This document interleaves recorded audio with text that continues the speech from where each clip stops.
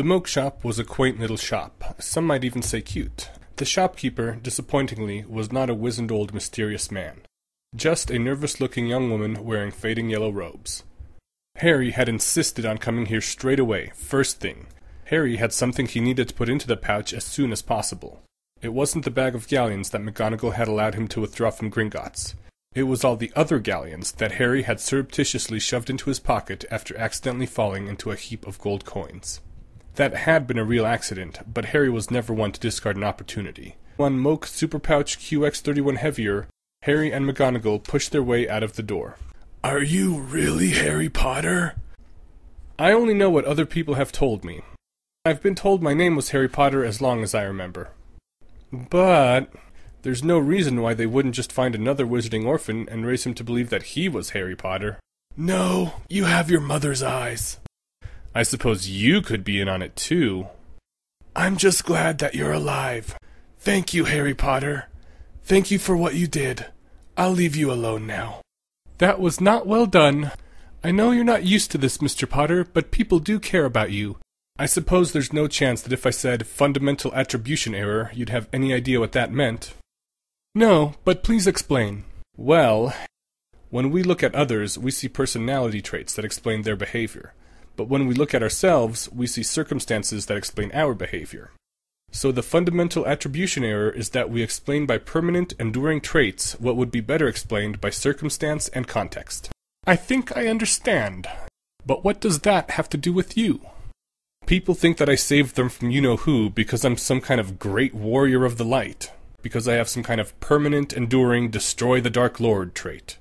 I was 15 months old at the time. I don't know what happened, but I would guess it had something to do with, as the saying goes, contingent environmental circumstances. And certainly nothing to do with my personality. People don't care about me. They aren't even paying attention to me.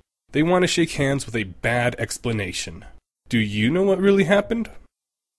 I have formed a conjecture. After meeting you, that is. You triumphed over the Dark Lord by being more awful than he was, and survived the killing curse by being more terrible than death.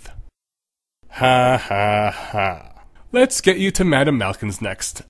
I'm going to go off for a few minutes while you get fitted for your robes. Where are you going? I'm buying a drink, which I desperately need. You are to get fitted for your robes, nothing else. I will come back to check up on you shortly, and I expect to find Madame Malkin's shop still standing and not in any way on fire. Madame Malkin got out a set of animated, writhing bits of cloth that seemed to serve as tape measures and set to work examining the medium of her art. Next to Harry, a pale young boy with a pointed face and awesome cool blonde-white hair seemed to be going through the final stages of a similar process. One of Malkin's two assistants was carefully examining the white-haired boy. Hello! Hogwarts too? Harry could predict where this conversation was about to go, and he decided in a split second of frustration that enough was enough. Good heavens! It couldn't be! Your name, sir? Draco Malfoy. It is you, Draco Malfoy. I never thought I'd be so honored, sir. It's good to meet someone who knows his place. Damn, Harry was having trouble thinking up of his next line. Well, everyone did want to shake the hand of Harry Potter, so... When my clothes are fitted, sir, might you deign to shake my hand? I should wish nothing more to put the capper upon this day, nay, this month, indeed, my whole lifetime. I think you ask an unwarranted familiarity with my person. What have you ever done for the Malfoy family that entitles you to such a request? No, sir, I understand. I'm sorry for asking. I should be honored to clean your boots, rather. Indeed. Though your wish is understandable enough. Tell me, what house do you think you might be sorted into? I'm bound for Slytherin House, of course, like my father Lucius before me. And for you, I should guess House Hufflepuff, or perhaps House Elf.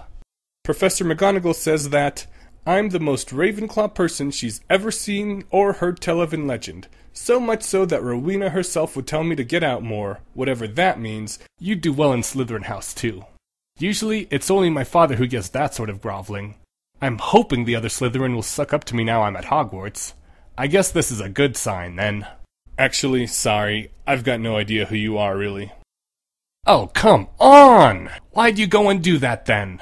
And how do you not know about the Malfoys? Who are you? Harry Potter, pleased to meet you. Harry Potter? The Harry? And the boy cut off abruptly. There was a brief silence. Harry Potter? The Harry Potter? Gosh, I've always wanted to meet you. Can I have your autograph? No, wait, I want a picture with you first. Burst into flames and die. But you're Harry Potter, the glorious savior of the wizarding world, defeater of the Dark Lord, everyone's hero, Harry Potter. I've always wanted to be just like you when I grow up, so I can defeat Dark Lords too. Draco cut off the words in mid-sentence. His face froze in absolute horror. Tall, white-haired, coldly elegant in black robes of the finest quality. His eyes regarded the room with the dispassionate quality of an executioner, a man to whom killing was not painful, nor even deliciously forbidden, but just a routine activity like breathing. That was the man who had, just that moment, strolled in through the open door. Draco, what are you saying? In one split second of sympathetic panic, Harry formulated a rescue plan. Lucius Malfoy! The Lucius Malfoy? I am so honored to meet you. Your son has been telling me all about you. But of course, I knew about you all before then. Everybody knows about you, the great Lucius Malfoy. I've been thinking about trying to get into Slytherin House myself, just because I heard you were in it as a child. What are you saying, Mr. Potter? Professor McGonagall burst in a second later. Professor McGonagall! Is it really you? I've heard so much about you from my father. I've been thinking of trying to get sorted into Gryffindor so I can... What? I leave you alone for 5 minutes. 5 minutes, Mr. Potter, by the very clock. I was only joking around. Draco Malfoy said in front of his father that he wanted to be sorted into Gryffindor. Joking around isn't enough to do that. What part of get fitted for robes sounded to you like please cast a confundus charm on the entire universe? He was in a situational context where those actions made internal sense. No, don't explain. I don't want to know what happened in here. Ever. Whatever demonic force of chaos inhabits you, it is contagious, and I don't want to end up like poor Draco Malfoy. I'm not quite done being fitted for clothes. Why don't you go back and have another drink?